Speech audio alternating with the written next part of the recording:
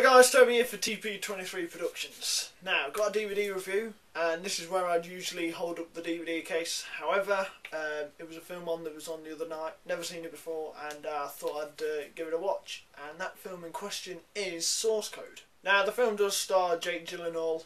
In all honesty, there's not been many films that I've watched him in. I think Jarhead is the main one that I've seen him in. Also, Donnie Darko, who was pretty cool in that. Bit twisted, but Source Code is the film that I watched him in. It was last night that the film was on telly, and I thought I'd give it a quick review really. So the film pretty much starts off with a camera panning through Chicago and showing you all the different sceneries, you know, all the skyscrapers, the land around it, and then you see a train and you think, yeah, panning in, obviously it's going to fly by. However, it doesn't, and it then cuts to Jake Gyllenhaal waking up on the train.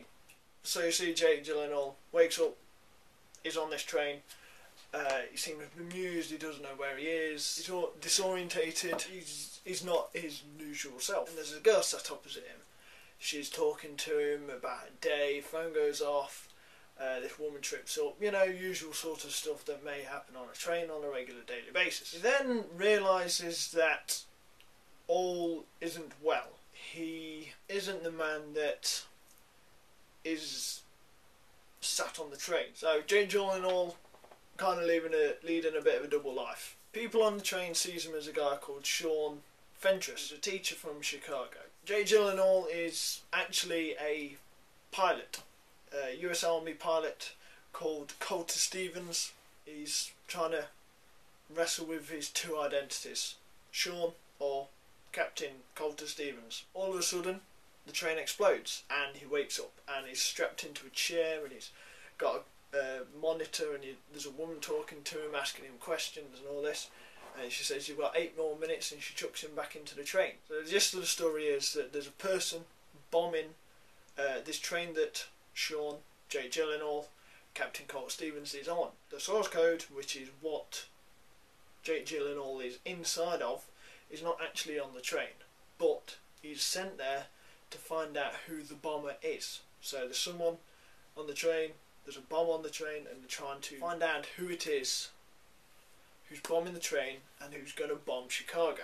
Yeah, Jake Gyllenhaal, he's got to try and stop it, and he's got to try and find out who the bomber is. And the thing is, he's got 8 minutes to do it, and he's sent in over and over again. Not clear how many times he's sent in, but he is in this sort of pod.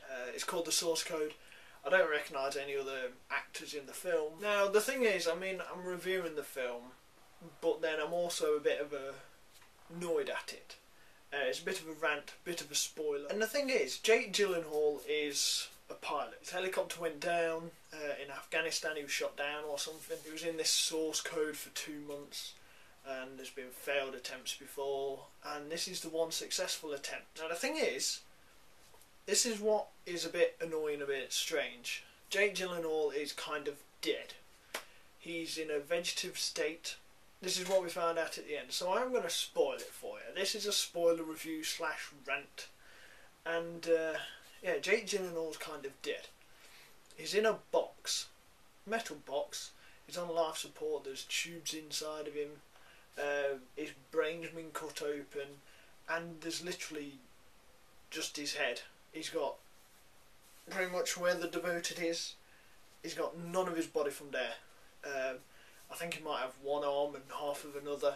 Yeah, somehow he goes into this brain, and the character of this guy, Sean, and yeah, he can walk around, he can do everything, and it's a bit strange. It's how can a guy who's in a vegetative state, cables all in his brain, go back almost to a present day time on the train, move around, and be in another person's body?